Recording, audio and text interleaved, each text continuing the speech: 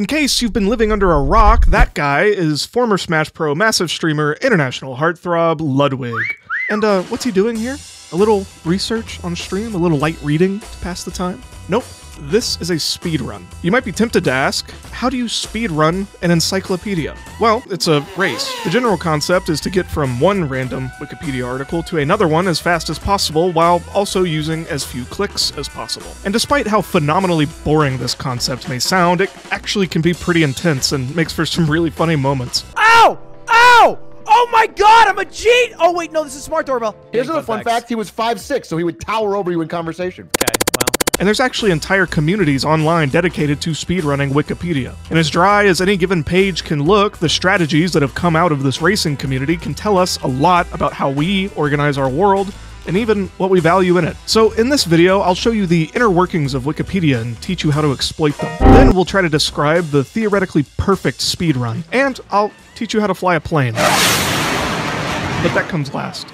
Let's get started. To understand a successful run, we need some basic intuition about Wikipedia. Ironically enough, there's a lot of Wikipedia articles about how Wikipedia is connected. Here are the rules. Start at any random Wikipedia page and click the first link to another page in that article's text. Then, from the next page, click the first link in that article's text and repeat this process for every page, so on and so on. As you do this, something weird will start to happen. Going through this process will lead you back to the philosophy page around 94 to 97% of the time. Or, to put it another way, of all the 6.6 million pages on Wikipedia, 6.3 million of them will end up back at philosophy. And this isn't by accident either. It reflects a fundamental design feature of Wikipedia. In the Wikipedia Manual of Styles, we find this rule. This style rule of providing context has the effect of ensuring that nearly every first link on a Wikipedia page will lead to some more general topic, and eventually the study of that topic. Given that philosophy is the study of ideas, it's natural that eventually every study or field will eventually fall back on some philosophical principle, which will then, in turn,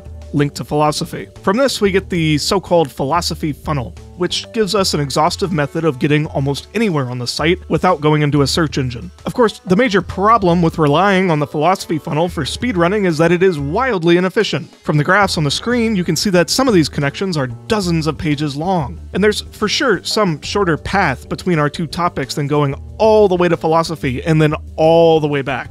But before we can start taking these shorter paths, we need a way of grading our runs. Given that, by the nature of the game, every Wikipedia run is a one-shot, our grading scale needs to apply regardless of what Wikipedia articles we're given, and hopefully give us a shorthand to tell whether we're starting to spiral off into an infinite page loop. Because, see, on Wikipedia there are no dead ends, but there are infinite loops, and getting around this problem is where our next theory comes in. If we are going to be able to grade the quality of our routes, we need to establish some baselines. To do this, we can think of Wikipedia as a network, or a series of interconnected nodes, where every page is a physical location and every link is a walkway to another place. And what we want to know is, on average, how many different pathways it takes to connect any two random pages. The obvious first way of finding this is just to send a web crawler off onto Wikipedia to collect all the pages and their links, run it through a network program, and then count the average path length. And I know how to do that. I've done something similar in another video. But Wikipedia is a whole different beast. Like I mentioned earlier, Wikipedia has 6.6 million articles, and based on the stats page, it's gaining around 500 pages a day. All the meanwhile, in the background, we have no idea how many pages are being deleted. Beyond that, the articles themselves are constantly being edited, links being added, removed, changed. It's impossible to measure a thing that is never really sitting still. And beyond the measurement problem, I don't even know how to put the scale of this network into perspective for you. So I asked ChatGPT, and, well, we'll just have to take its word that the number of links between articles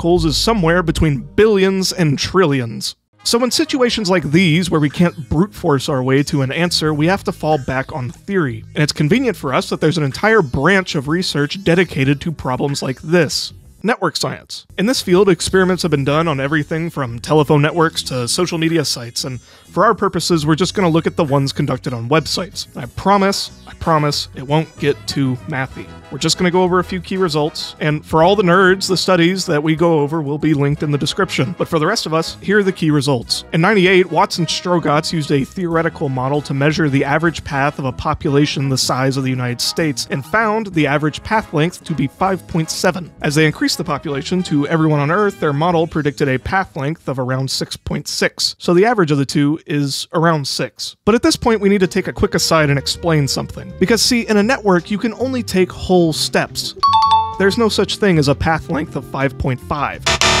You can't go halfway to another node. So whenever I say these numbers and you see a number like 5.7, the way you should interpret this is that nearly the entire network is connected by 5 steps. Or in other words, almost everybody can connect to each other through 5 people. But that 0.7 tells us that there's a significant amount of the network that requires more than 5. We don't know if that means that most of them have 6 connections, or maybe there's just a small group of them who have 50 connections. We don't know what that looks like. But what we do know is that most of the network is about 5. Continuing on. In 2001, Duncan Watts used the email networks of 48,000 people and ended up finding an average path length of about 6. In 2007, Leskovec and Horowitz used 30 billion conversations on Microsoft Messenger, and they found an average of about 6. You'll notice all of these studies have a strange commonality. They all seem to suggest that the average path length across all these different websites is right around 6 connections. And this phenomena is so well known that it's even got a name. You might have heard of it. The 6 degrees of separation rule. That is that in any given human network, whether just people or through coworkers or Discord chats, every person on that network is separated by no more than 6 connections. It's such a well-documented hypothesis that it's got 2 Wikipedia articles about it. One about the theory itself, and then one about the theory as applied to Wikipedia. And before all the nerds jump down my throat, I know this doesn't prove the 6-step theory, but it's just a theory.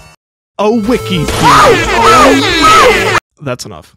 We can use the 6 steps theory to grade our runs. If we go into the run assuming that anything under 6 steps is optimal, this gives us a sense of how efficient our route is. Obviously, shorter routes exist, and in this game, shorter is better. That's okay! But so long as we keep our step count below 6, we're operating at a reasonable optimum. And the super interesting thing is that you even see this in Ludwig's runs. And recently, I've noticed that it'll be like one person who gets it in 45 seconds, and the other 2 are somewhere in between Iran and Jordan, just confused out of their minds.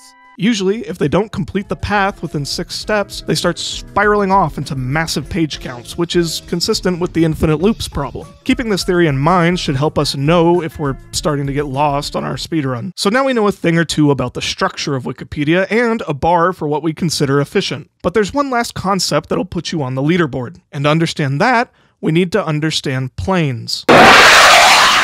There's a mantra among pilots that speed is life and altitude is insurance. In the context of flying a plane, it's pretty straightforward. If you're not going fast enough, your wings won't produce lift, which, if maintained for long enough, can have a very negative effect on the health of a pilot. Similarly, altitude being insurance is the concept that the higher in the air a pilot is, the more screw-ups he can make before slamming into the ground. In the context of Wikipedia, speed is the rate at which you can find information on the page. This just mostly comes from repetition and getting a grasp for the article layout. Altitude is best understood of how broad an article is. The key here is to go as high up the conceptual ladder as necessary, but no higher. If we want to go from Ludwig's page to, say, Charlie's page, we don't want to climb all the way up to philosophy and then try to work our way back down. The best conceptual altitude for something like this would be something along the lines of streamer or influencer or YouTuber. Of course, we're also ignoring the fact that there's a direct link between their pages, but just ignore that for the example. Now compare that situation to if we wanted to get from Ludwig's page to, say,